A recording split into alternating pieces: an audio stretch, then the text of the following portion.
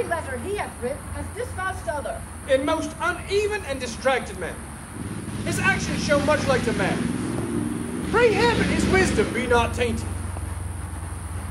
And why meet him at the gates and redeliver our authorities there? I guess not.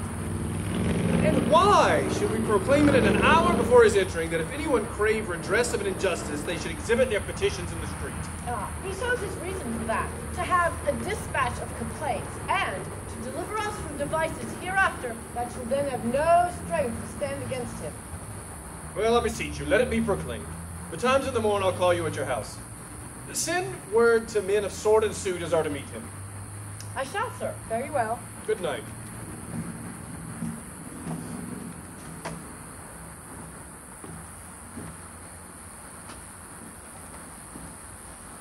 This deed unshapes me quite, makes me unpregnant and dull to all proceedings.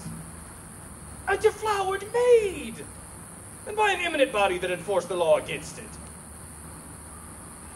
But that her tender shame will not proclaim against her maiden loss, how might she tongue me? If wisdom tells her no. For my authority bears a so credent bulk that no particular scandal once can touch, but it confounds the breather.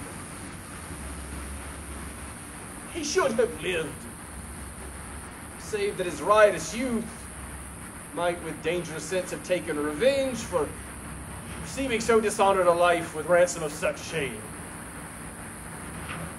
Would yet he had lived!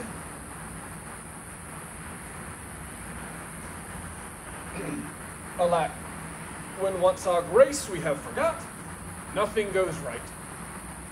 We would, and we would not.